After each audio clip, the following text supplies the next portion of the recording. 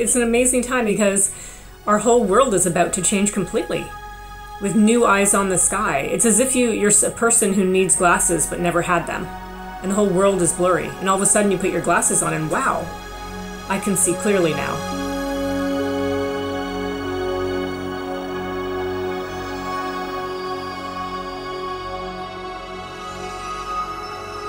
How often do we look up to admire the night sky, but have no idea what we're looking at? It's easy to forget that those twinkly stars are suns surrounded by planets. Our sun is just one of 100 billion stars in our Milky Way galaxy, which is one of around 100 billion galaxies in the universe that is visible to us. This year, hopefully, a new telescope will be launched into space to allow us to see further than we've ever seen before. We want to understand who we are, where we came from, you know, and our place in the universe, tiny as it may be. Garth Illingworth is a distinguished Professor Emeritus of Astronomy and Astrophysics at the University of California. You've called space telescopes time machines. Why is that? Telescopes are really time machines in a way because of the way light takes so much time to travel in the universe. The universe is huge, and we think of light as traveling instantaneously on Earth. But in fact, the light that we see from the sun actually left 8 minutes ago from our planets as we look at the probes which go past Jupiter and Saturn. That's more than an hour for that light to reach us, the signals to reach us from those planets. As we go out, the nearest star, the light takes 4 years. From the center of our galaxy, the light actually takes something like 26,000 years to reach us. So for the nearest galaxy, the Andromeda galaxy, a large galaxy like our own, the light left 2.5 million years ago. The universe itself is 13.7, 13.8 billion years old. But how is it that light can travel over 13 billion years and yet it hasn't disappeared, it hasn't faded? It's got incredibly faint. So that's why we put big telescopes in space and huge telescopes on the ground. It's billions of times fainter than we can see with our eyes. And so we really need Hubble and, of course, the upcoming James Webb Space Telescope to explore that regime in time, back when the very first stars and galaxies were forming. The James Webb Space Telescope, or James Webb to its friends, is a $10 billion international program led by NASA with the European and Canadian space agencies. It's named after US government official James E. Webb, who ran NASA's fledgling agency and set in place the Apollo moon program in the 1960s. Professor Illingworth led the small group that developed the next generation space telescope concept that became James Webb. The director of Space Telescope Science Institute in the 1980s was Riccardo Giacconi, who subsequently won a Nobel Prize. And I was his deputy director, and Riccardo came in one day and said to me, "You need to start thinking about the next telescope." And I said, "But we haven't even launched Hubble yet, and we're up to our eyeballs trying to get Hubble to fly and to be ready to go." And he said, "Trust me, you need to do this." And liftoff of the Space Shuttle Discovery with the Hubble Space Telescope, our window on the universe. Hubble was eventually launched in 1990 and has produced revolutionary discoveries for the last 30 years. Although that stopped a few weeks ago when its 1980s computer that controls and monitors the spacecraft's scientific instruments went offline. Now NASA is searching for a solution. Up until now, it's been able to look back through about 96% of all time. James Webb will see well into that last 4% towards the Big Bang. Hubble studies the universe primarily in optical and ultraviolet wavelengths in close orbit around the Earth. James Webb is over 100 times more powerful. It will be stationed 1.5 million kilometres away, way beyond the Moon, and primarily sees infrared, which can detect objects too cool or faint to see. As light travels, its wavelength becomes longer because the universe is expanding and objects are moving further from us. The longer wavelength means objects look redder. That means galaxies will appear in the infrared by the time their light reaches Earth, known as the Doppler effect. NASA's infrared Spitzer Space Telescope finished its mission in January 2020 after 16 years. James Webb is about 1,000 times more powerful and will build on Spitzer's discoveries. Now, you were at Cape Canaveral with your wife for the launch of Hubble. How much of a game changer was the telescope at the time? Absolutely. Well, at the time, unfortunately, Hubble launched with a flaw in its mirror. And so it took a huge effort on the part of NASA and a lot of engineers and scientists to find a way to recover that. And luckily, we could go back with the space shuttle, and a new instrument and new capabilities were put on board. But once Hubble was repaired in 1993, it started to see things in the universe that we suspected must be there, but we had no idea of the scale of the galaxies that we saw, of the things that we saw. Astronauts completed numerous servicing missions to fix it and install new technology. Professor Illingworth co-led a camera effort that went up in 2002. Each new camera enabled scientists to see further back in time and opened our eyes to the more distant mysteries of the universe. Hubble completely opened up the early universe for us. The discovery of galaxies billions of years ago, back to 12, 13 billion years ago, was a central result of Hubble's capability, and I think an amazing discovery by Hubble. I'd say the other one that Hubble played a major role in was finding planets around other stars and helping to understand them. These are often a mixture of different telescopes play a role in this, but Hubble played a key role in that particular discovery and being able to follow up. The science and its implications have been mind-blowing, but the extraordinary images Hubble has taken over time have also been breathtaking. Here you see the violent beauty of colliding galaxies, some so dramatic they trigger bursts of star formation. Others highlight the colliding galaxies as they merge into new ones. One of the most recognised and distinctive objects in our skies is the Horsehead Nebula, capturing plumes of gas in the infrared, which is normally obscured by dust. And here is a Hubble portrait of the giant nebula NGC 2014, roughly 165,000 light-years away, a turbulent stellar nursery. These glowing stars are 10 times bigger than our Sun. They have short lives of only a few million years compared to the 10 billion years of our Sun. This nebula is part of a vast star-forming region in the Large Magellanic Cloud, a satellite galaxy of the Milky Way. And there are many, many more breathtaking otherworldly images.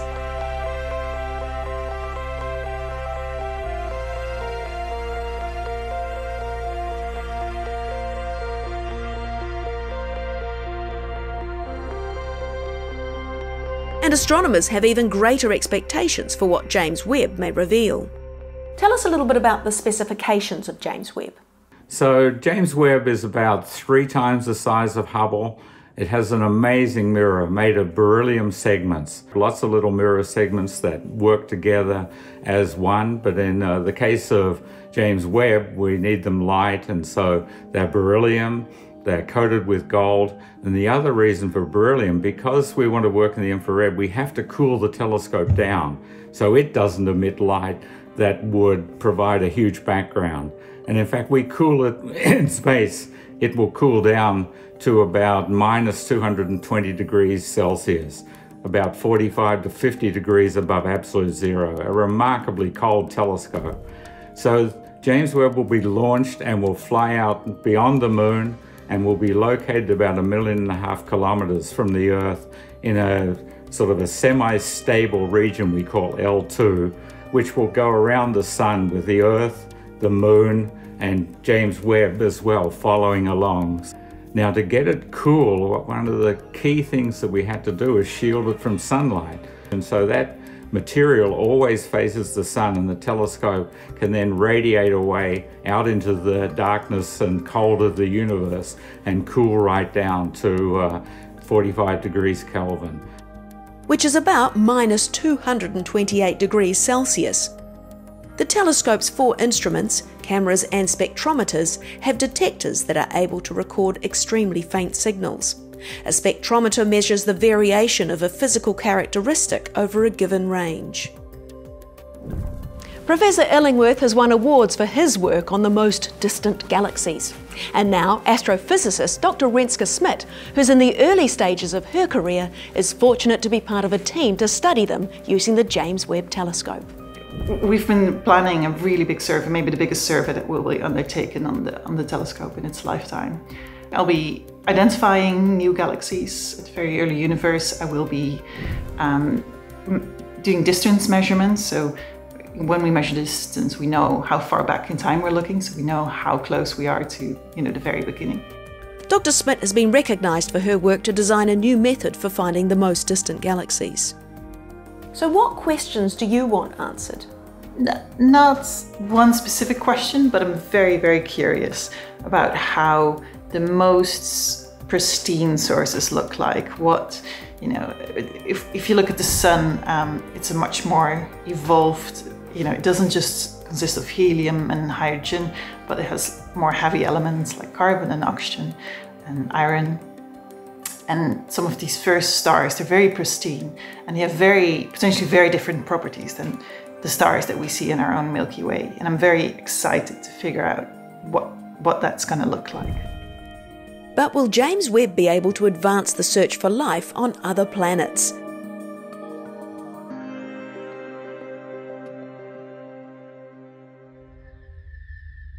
The universe has existed for billions of years and holds just as many secrets. But astronomers and astrophysicists are hopeful the new James Webb Space Telescope could solve some of them.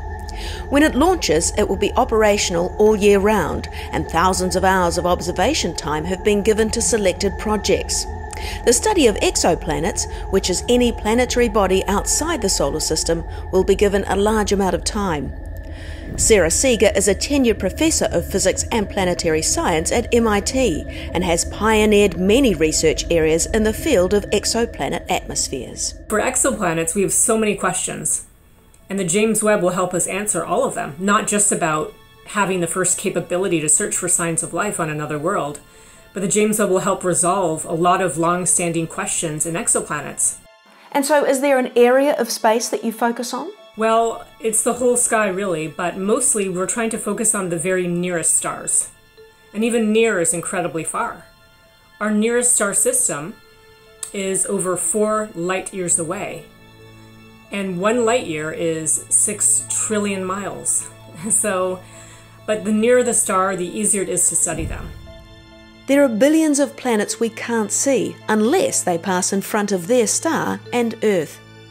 Then we see a dip in the light of that star, but our orbits must be aligned. What will James Webb reveal that Hubble couldn't? Everything Hubble has done for giant planets, big planets that on the inside are too hot for life. The James Webb has promised to push down to smaller and smaller planets, including some rocky planets that might be able to host life. Do you believe there's life out there? I absolutely believe there's life. There are so many planets. We know that small rocky planets are very common, and the ingredients for life, the building blocks of life, are almost everywhere we look with our telescopes. So everything just has to come together in the right way. The professor's life ambition is to find another Earth. I invented the main way that we study exoplanet atmospheres today, and it works for a very special set of planets. Planets that go in front of the star, as seen from our viewpoint. Because planets can have all kinds of orbits, but some of them are lined up just so they orbit that star, and they happen to go in front of the star, as seen from our viewpoint. We call them transiting planets. And when a planet goes in front of the star, some of the starlight shines through the atmosphere. And literally, by analyzing which colors make it through and which don't, we can identify gases in the planet atmosphere. This is called spectroscopy and underlies modern astronomy. A spectrograph splits light or electromagnetic radiation into wavelengths, just as a prism splits light into a rainbow of colours. The atmosphere will help reveal the potential for life on these exoplanets. If we look at a small rocky planet and look in the atmosphere and see water vapor, that indicates a liquid water ocean. Because unless there's an ocean to keep replenishing water vapor in the atmosphere, there won't be any water oceans. Secondly, we hope to find some gases that don't belong. Like on our planet Earth, oxygen that we all require to breathe. Oxygen is made on Earth by life, by plants and photosynthetic bacteria. And did you know if it weren't for life, our Earth would have virtually no oxygen? Yet our Earth's atmosphere has 20% by volume oxygen. So life on our planet re-engineered the atmosphere and has this like giant signal telling, hopefully, other beings in our galaxy that we have life here on Earth. Although I wouldn't hold your breath for little green men. A recent US government report looked into 144 reported sightings of UFOs since 2004 and concluded there's not enough evidence to prove these objects came from beyond Earth. But one star system that might have some answers is TRAPPIST-1. Situated 45 light years away, it will be getting a lot of attention from James Webb. TRAPPIST-1 is a very, very small, very cold star. Any smaller and colder, it wouldn't be a star. It wouldn't be able to have high temperatures and pressures on its inside high enough to fuse hydrogen. And TRAPPIST-1 is an incredible star system because it has 7 planets. 7 little planets, almost 7 planets. They all appear to be rocky worlds. And no matter how we slice and dice the system, some of the planets must be the right distance from the star to be the right temperature to host life, actually. There have been many delays, but soon our astronomers will become some of the privileged ones who will have observational time with the James Webb Space Telescope. So James Webb will be launched later this year in French Guiana by a French Ariane rocket by the European Space Agency, and it will zoom out beyond the moon, unfurling as it goes. It's an origami structure that fits inside this rocket, and it has to unfurl and assemble into shape as it moves out. Do we have any idea of when it might launch? So, nobody can give you an exact date. There's sort of a schedule folks are working to, but basically late this year. Maybe it'll be a Christmas present for all of us to see it go up before Christmas. Have you been frustrated by the delays? You must just want to get started. Yes, well, I mean, I've been looking forward to this telescope launching basically my entire career. The closer we get to launch, the more excited we really get for getting the real data in our hands. And so, yeah, at the moment I'm more excited than I am frustrated, really. It's an amazing time because our whole world is about to change completely. With new eyes on the sky. It's as if you're a person who needs glasses but never had them. And the whole world is blurry. And all of a sudden you put your glasses on and wow, I can see clearly now.